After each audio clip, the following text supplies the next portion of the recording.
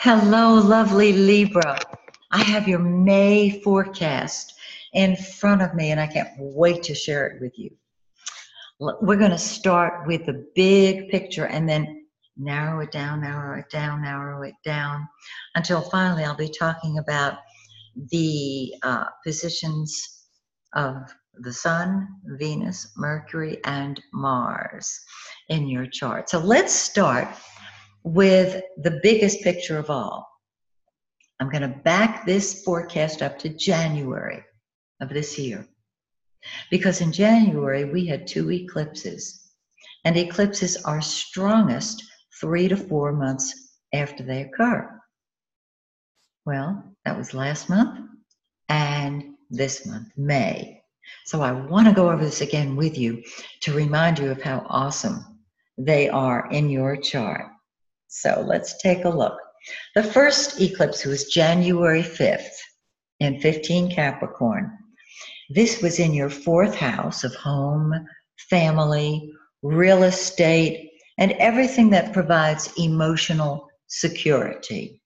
Were you thinking then of buying a home? Are you thinking of buying one now? Redecorating, moving, getting more involved with family members, spending more time with them perhaps. Home, family, real estate, and as I said, everything relating to emotional security is the 4th house. You might simply just love to be at home right now in front of the TV with a remote in your hand. I got it. Absolutely. Okay, the second eclipse was January 21st, and it was up here in your 11th house of friends and hopes and wishes and group activities. And so you have family triggered and friends. Isn't that beautiful? You can spend time with both. You get tired of one, go to the other. Back and forth, back and forth. Perfect. Now let's narrow it down and talk about the lunations for this month. First of all, we have a new moon on May 4th, and it is in 14 degrees of Taurus. It lands in your 8th house. Now, the 8th house is an incredibly powerful house. It's the house of transformation, secrets, of metamorphoses, symbolic death and rebirth. Out with the old, in with the new, and on a good old mundane level, other people's money and other people's values. So this new moon, because on the new moon, energy starts growing, and this gives you an opportunity to create more money for yourself in consort with another person or a group. So this is group money, other people's money. You can help other people create more money, and hopefully this is a way of creating more for yourself. And anything in the 8th house is being transformed. Okay, we're going to get to that in a minute. Powerful, beautiful new moon. The full moon on May 18th is in Scorpio. Interesting.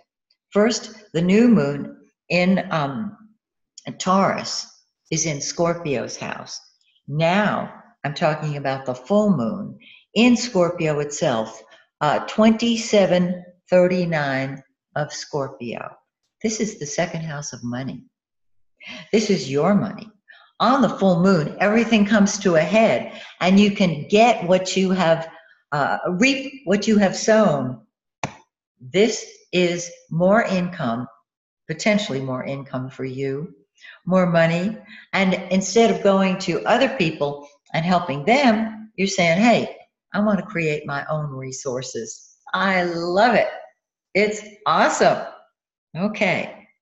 So now let's get into details. The sun, the yellow planet, the giver of life, starts off in your 8th house of transformation. You have given your energy to other people all month in April, and whatever's in the 8th house is being transformed. That's the ego.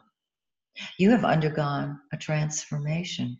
And on the 21st, the sun will move from Taurus into Gemini, into this ninth house, and you will see a much larger picture. The ninth house of higher education, higher mind, long distance travel, belief systems, principles, concepts, not ideas, principles and concepts. The ninth house gives you a vista.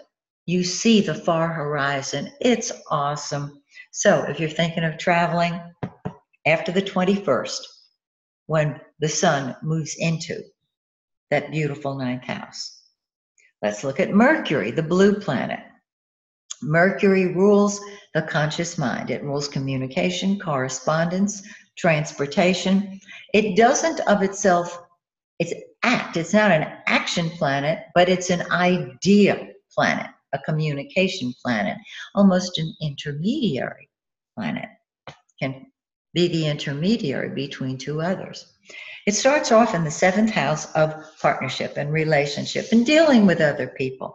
And then on the 6th, it moves into that 8th house. So you can help other people create more money. And your thinking undergoes a transformation. The 8th house is the house of secrets. And it's a time of being a psychic detective and looking beneath the surface at what is really going on. I love it. I love it. Your ideas are changing. And you're able to help other people get clear on their values. On the 21st, same day that the sun moves into the 9th house from the 8th, Mercury does the same thing. And so you really see a big picture. You're ready to spread your wings and soar and get on a plane and get out of Dodge. And I suggest you do it if you possibly can. Okay, let's look at Venus. Love, beauty, money, happiness. It has been in your 7th house of relationships for several weeks. And now, on the 15th, it moves into that 8th house. And so the relationships that you've been involved with may be long-lasting. Now, you're rethinking your love nature, because remember, anything in the 8th house is being transformed. You're questioning, okay, is this person very special to me? Do I want to stay with this person? You're readjusting your whole thought about love and about money and how you want to share it with other people, perhaps, how you want to help them. Very, very interesting. So your thinking, your love nature, and your ego all undergoing a change. Now, Venus changes signs and moves into the 8th house on the 15th. On the 15th as well, look up here at Mars, the red planet. Mars is what we fight with or fight for. Mars is what comes first to us. It's what we throw ourselves into. It has been in the 9th house all during April. You've been taking a stand for your belief systems. Maybe you've been traveling a lot. Maybe you've been hitting the books and really studying.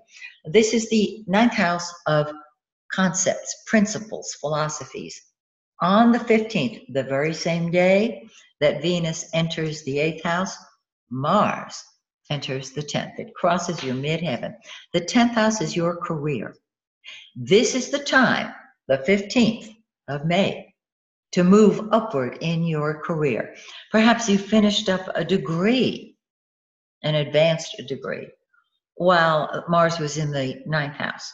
In the 10th, you're hitting the pavement to find a career and move upward in it. So there are 2 days where the energy shifts. There is a fluctuation in the force. The 15th, Venus and Mars, and the 21st, Mercury and the sun. Some of you will really feel that. Don't worry if you don't, it's still operating. Now, if you would like me to do your chart at any point, go to my website, MaxineTaylor.com, and select the reading or readings you would like. I would love to help you fall in love with you and help you pave your own road for the coming year. So, till next month, may the stars shine brightly on you and yours. Bye for now.